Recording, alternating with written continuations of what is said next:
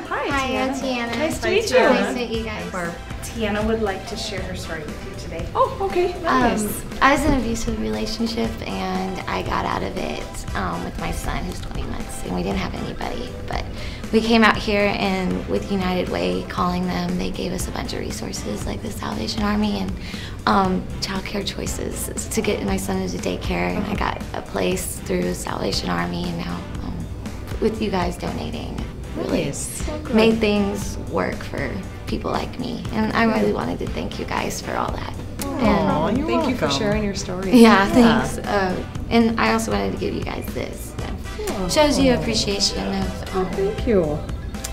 you know, we enjoy everything that you guys do. And it brings me joy to be able to thank you guys for what y'all have done. I appreciate it. Because without you guys, my life wouldn't have been able to change for my son over here. So thank you guys. Good for you. You're welcome. Thank you for sharing. Yeah, no, thank you.